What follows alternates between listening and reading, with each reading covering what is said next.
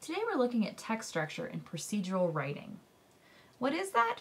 The steps that have to be followed to complete a task, the procedure. We see this in science class lab directions, cookbook recipes, travelogue walking directions, and assignment directions for tests. And while they're very common, we do need to talk about how to read instructions. This is going to seem pretty straightforward because it's very simple instructions. But think about it, directions aren't very long.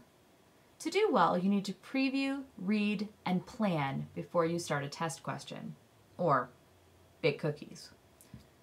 When previewing, skim and scan the words. This is allowing your eye to drift across the page without actively seeing every word on the page. Instead, you're focusing on keywords. Now in directions, this is really easy because keywords are action words, the things that are giving us directly what we need to do.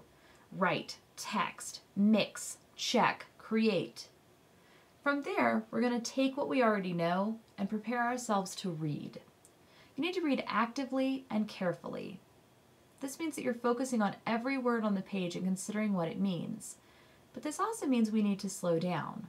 This can be hard if you're taking a timed test, but it really will help you in the end because you need to plan. I would suggest a graphic organizer to make sure that you're following all the directions, but it doesn't have to be super detailed. Just notes to yourself as you're about to take on, say, an essay. So let's look at what that would look like. Now, with directions, remember the first thing we need to do is preview. And the first thing I see are some of those words are in bold. So I can already break things up. It looks like I have both directions I need to write with and a prompt I need to respond to. Next, I drift across, I see the words write, read, decide, and proofread. So I have a basic plan of what I need to do. Next, I need to break down and read the prompt individually.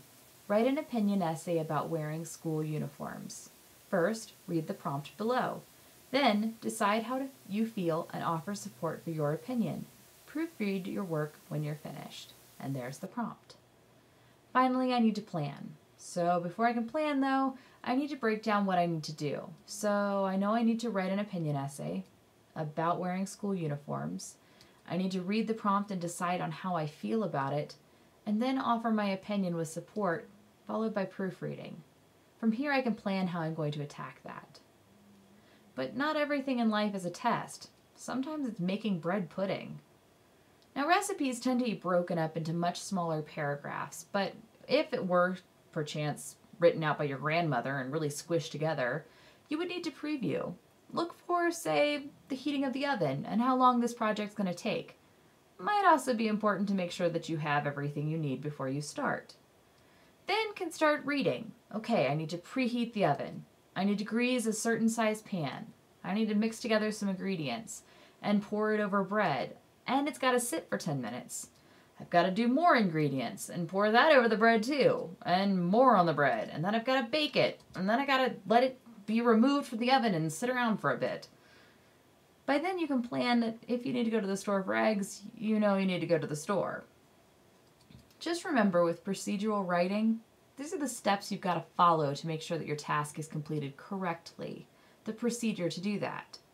And the best way to attack? Preview what it says, read it carefully, and plan how you're going to respond. Best of luck!